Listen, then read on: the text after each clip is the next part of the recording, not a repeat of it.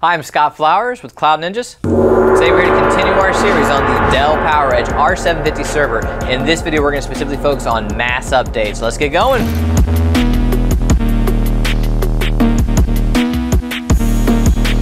Well, hey, thanks for stopping by today. It's a little bit more about the Dell PowerEdge R750 server. Do us a favor, find anything that helps you in this video. Click that like and smash that subscribe. All right, let's hop in. This video is going to be dedicated to mass updates. It's one of my personal favorite videos in the series as a whole. This is where we can get your system up to date, right? So a couple videos ago, we showed you how to update your BIOS and singularly just your BIOS. And that's why I'm a big fan of this, because what we're going to do is update your BIOS, your onboard diagnostics, your firmware, your network card, plus a ton of other stuff. And it's really not that hard to do. So here's what we're going to do is we're going to connect our server to the network. We're going to go to Dell's network share folder that's going to have the updates.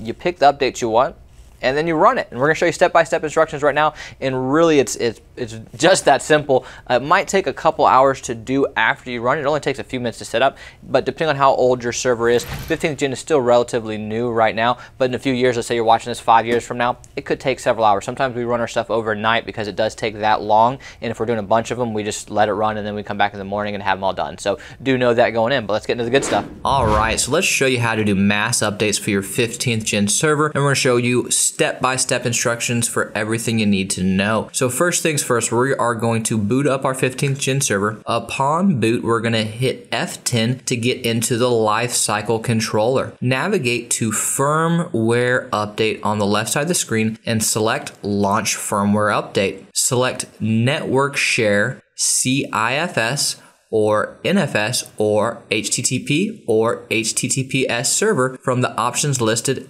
and click Next. If you've not previously configured the network settings, it will prompt you to configure the network settings. At this moment, we will select Yes. You need to select the network port that your Cat5 cable is plugged into. What we're currently using is integrated NIC 1. Change the IP address source to DHCP and click Next in the bottom right corner of your screen. This will apply the changes and automatically set an IP address which will give the server internet access. Select HTTPS, and in the share name address option, you're going to want to type out downloads.dell.com and then you're going to hit Next. This will begin looking for all the available updates for your 15th gen server. Select Yes to continue if prompted with a dialog box. This will take a few minutes to search for all the updates, so we'll fast forward. The final step, you're going to select the updates that you want to run. And you don't have to pick everything, even though we do recommend selecting everything. And then once you've picked what you want, just press Apply in the bottom right corner of your screen. Do note that the updates will take anywhere from a few minutes to hours and hours, depending on how many updates are available and how many you've chosen and how old your server is as a whole. So just know that